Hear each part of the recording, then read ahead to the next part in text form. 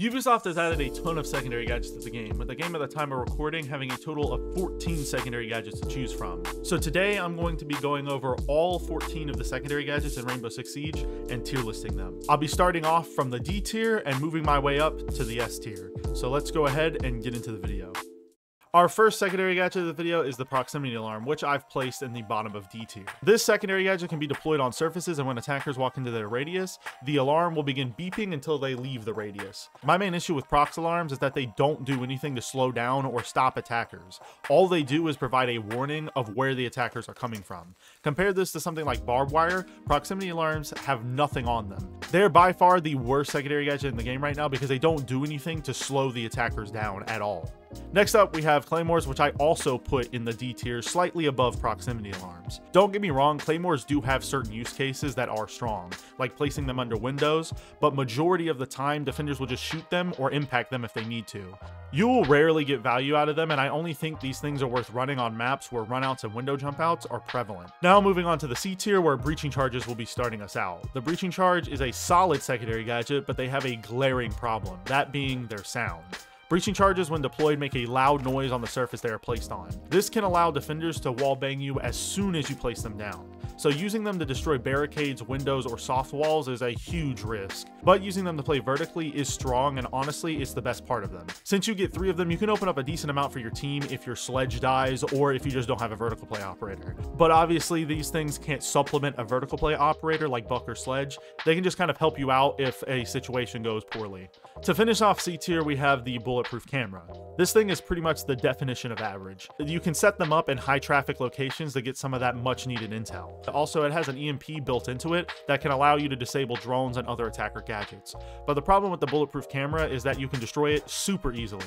You can melee it to stop defenders from seeing through them, you can shoot the side of them to just outright destroy them, or you can use explosives to destroy them if you need to. Also, any form of EMPs can be used to disable them as well. With all these counters, it makes the bulletproof camera's use case pretty niche. But like I said, they definitely aren't bad, they're just not the best. Now to move on to the B tier, which will start out with the hard breach charges. You may expect these to be higher, considering that these things can achieve the job of some operator's entire gadget, but the problem is that they don't do it well. When used on walls, they can only make a vaultable or crouchable hole. However, they are at their strongest when used on hatches, because you only need one of them to open a hatch. So if you're going to bring them, I would recommend using them for that specific use case. They can be used if you need to open a wall in a pinch, but for the most part, they shouldn't be used for that. And due to them only having one good use case, I don't think it's worth putting them any higher than B tier. Next up, also in the B tier, are smoke grenades. Smoke grenades used to be downright overpowered, but they have a lot of problems nowadays. First off, Warden, Jaeger, Wamai, and Aruni all counter smokes. Also, any bulletproof camera can see through smoke as well. This makes them one of the most counter secondary gadgets in the game. It can be really difficult to get utility out of them when there are so many counters. However, when they go uncountered, they can cover a plant or open up a potential rush for your team, which can be absolutely huge and damn near round winning. So overall, I think they're good. I just think they have too many counters to justify putting them higher than B. Next up are impact grenades, which I placed in the A tier. And this is when we start to get to the really good secondary gadgets. Impacts have many uses. They can create rotates, open hatches, create vertical holes, destroy OSHA shields, counter shield operators like Spontane and Blitz, and they can help you safely finish a down. With all of these different uses, you may be wondering, why aren't they higher? Well, the jobs impacts do can be done by other things. For example, rotates can be made by shotguns, and shields can be countered by nitro cells and other gadgets like smokes canisters. Impact grenades are still really good. I just think other gadgets can do their job slightly better. Moving on, we have barbed wire. If you're a lower rank or you just haven't played the game a lot, you may be surprised by this placement, but hear me out. Barbed wire is pretty much a requirement on most bomb sites. This is because without barbed wire, attackers can sneak up staircases or down hallways without warning. And with the recent uptick in Nook's pick rate in the meta, this problem can be even worse because now you can't even rely on your cameras to provide you with proper intel. Now, prox alarms are able to do this, but what they don't do is slow attackers down. The main reason why it's slowing attackers is useful is because the attackers are met with 2 options. They either have to A, destroy the barbed wire, making a ton of noise and delaying their time, or they have to walk through it, making them vulnerable to an easy swing from defenders. So overall, I think this is a super slept on secondary gadget, and it is miles better than the proximity alarm, which is its competitor.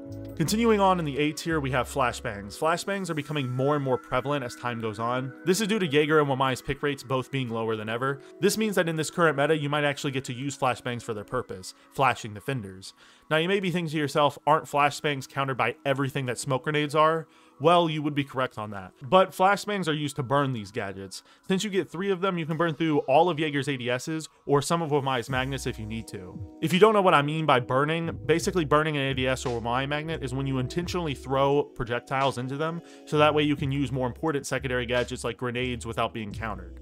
This is by far the most common use for them, and it is probably their strongest. Now to talk about the Gon 6, which is the last gadget in the A tier. It is debatable whether this is a secondary gadget since it fills a secondary gun slot, but I consider it to be one. The Gon 6 is a hand cannon that has 1 bullet, which can be used to destroy hard utility. This includes things like deployable shields, maestro cameras, or even the bulletproof cameras we talked about earlier. This is super strong because majority of the defender's strongest gadgets happens to be forms of hard utility. Also, since the Gon 6 is a secondary weapon, you can still have another secondary gadget alongside it, which gives it some extra viability. Now to move on to the S tier, which we have the Nitro Cell starting us out. I think most of us can agree that it is one of the best defender secondary gadgets in the game, and it's for good reason. Nitro cells can get you free kills, deny the plant, and help to deal with shield operators if the situation calls for it. Also, if you absolutely need to, you can use them to make a hole in a soft wall or hatch to make a quick getaway. Also, a huge plus of the Nitro Cell is that it doesn't have any counters right now. The only thing attackers can do to deal with them is to shoot them before they explode. So clearly, I think they belong right here where they are. Following up the Nitro Cell, we have Impact EMPs. These are a relatively new secondary gadget that can help to fill the role of Thatcher when he's banned.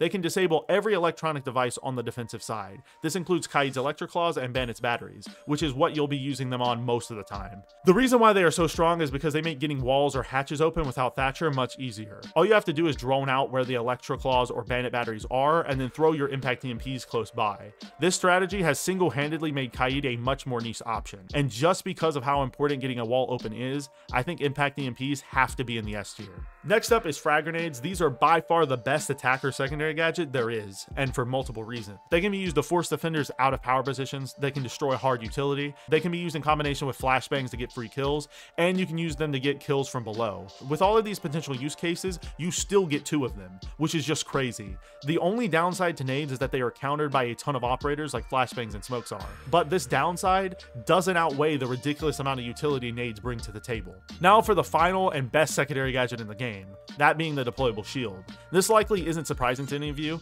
The deployable shield allows defenders to hold positions that they normally wouldn't be able to, and honestly without them a lot of bomb sites wouldn't be viable. Deployable shields are kind of the center of defender balance right now, and I don't know what the game would be like without them. A lot of defender gadgets like ADSs and Wamai magnets are mainly used to defend deployable shields because of how strong they are. Well, this is the final tier list, with the deployable shield at the top and proximity alarms at the bottom.